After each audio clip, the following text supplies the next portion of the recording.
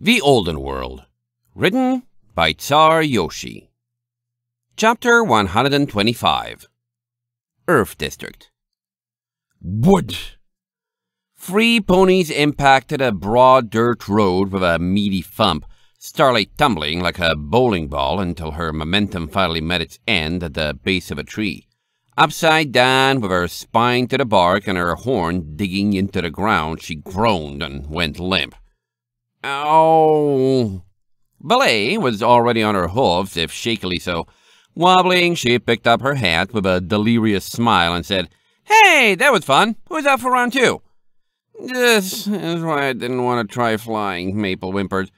Growling, she hauled herself one hoof at a time out of the roadside ditch where she landed, wincing and glaring at Valet. "Whoa, hey!" Valet raised her forelegs in self-defense, staggering and catching herself as a result. "You were the one who eventually agreed to my bad idea." Maple harumphed, tending to her ruined mane. "It was your bad idea in the first place."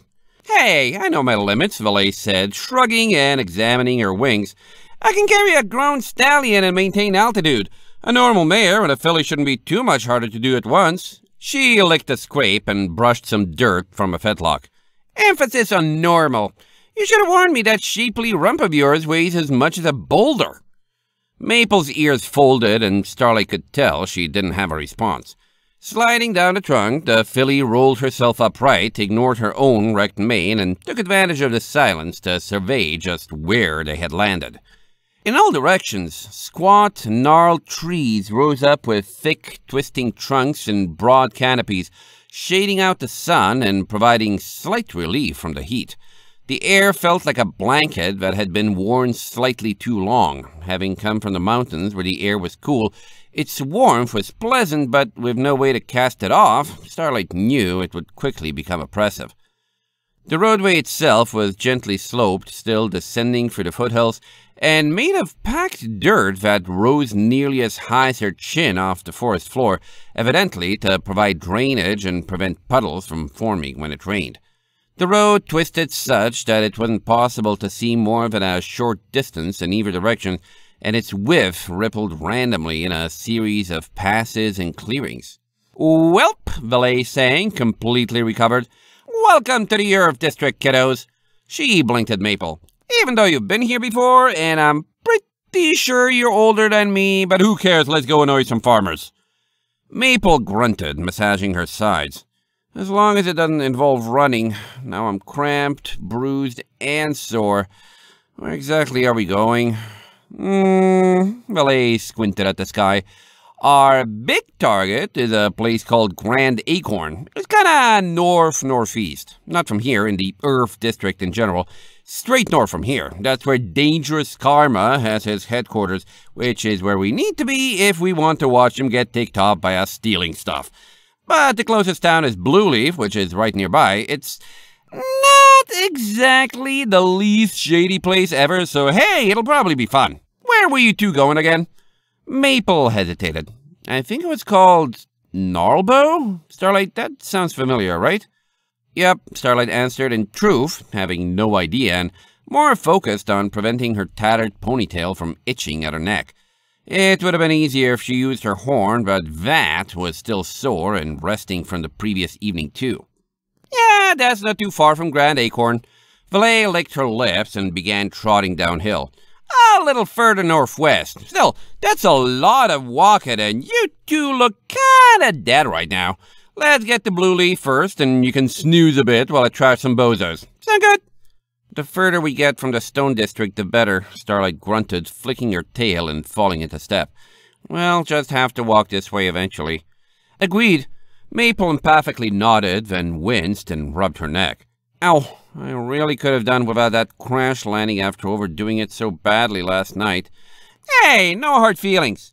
Valet's emerald eyes lit up from beneath her hat. "Although, I think I'm gonna call you Iron Flanks from now on. You needed a good nickname anyway. Hey!" Half an hour into their trek, the road wasn't nearly as peaceful as it had first appeared. They passed a fairly constant stream of outbound traffic, teams of 2 or sometimes 3 ponies of all races hauling sturdy wagons filled with crates, barrels, fruit, lumber, and all manner of tradable goods.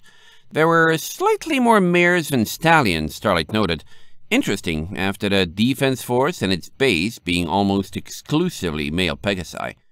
The ponies they passed kept carefree yet steadfast and determined expressions, hauling their loads without bothering to speak to or even acknowledge anyone else.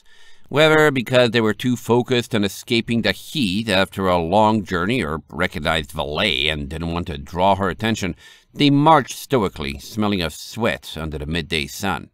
Starlight was starting to roast. She relished every time the road narrowed, as it provided a broader canopy of shade that was almost enough to make things bearable. Pacing as close to the side of the road as she could already, she frequently drank from the water flasks in her saddlebags, always resisting the urge to lick at her dry lips. Her hooves weren't as sore as they could be, thanks to the careful reapplication of her horseshoes, but her legs weren't doing her any favors, and the heat was only intensifying the residual headache from her overworked horn. No fruit, as she could see, hung from the trees, though she wasn't particularly hungry. Mostly, it was nuts, and frequently, nothing at all.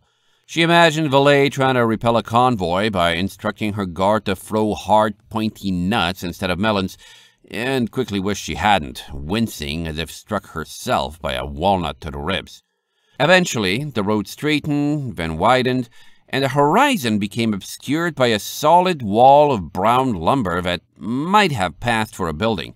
Starlight stopped, blinking. It was built at such an angle that it looked to be perpetually sagging, was at least 3 stories high, and had a shadowed gap in the middle through which the road continued. "What is that?" "It's Blue Leaf," Valet happily shrugged. "Just as lopsided as it was yesterday. Good to see it hasn't suddenly grown an architecture code. My advice, if you see an overhang, stay under it. Helps avoid nasty stuff ponies like to toss out their windows." Undaunted by the town's appearance, she proceeded, Maple and Starlight warily following.